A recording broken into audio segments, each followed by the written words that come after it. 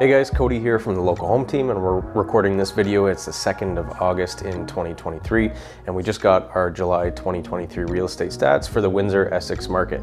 So let's dive in and see what happened over the month of July. Our sales, although they were up compared to last July, they were pretty low overall. We had 438 sales and there was 1,554 active listings on the market at the end of the month. That gives us a months of inventory ratio of 3.5. So this is actually up from last month.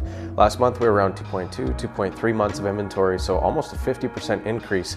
Now mind you, that's from almost no inventory to still almost no inventory, but a little bit more.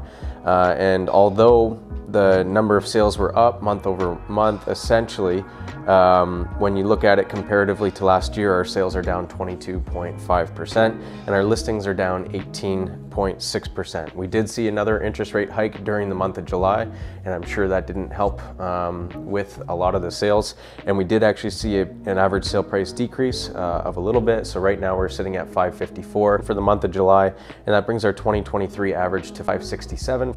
And as I've kind of been saying throughout the whole year, I expect those numbers to remain pretty flat. You might remember that in March, April, we were up around that 600 mark, but that was before 2 more interest rate hikes.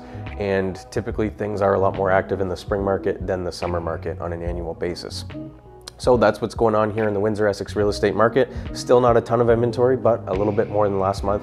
Sales aren't going crazy right now, but that's typical. We seem to forget that every July things slow down a little bit as the families that were looking for a home for the summer may have already bought or now are waiting until the fall, and they enjoy their time off with the kids, whether it's for sports or travel during the summer.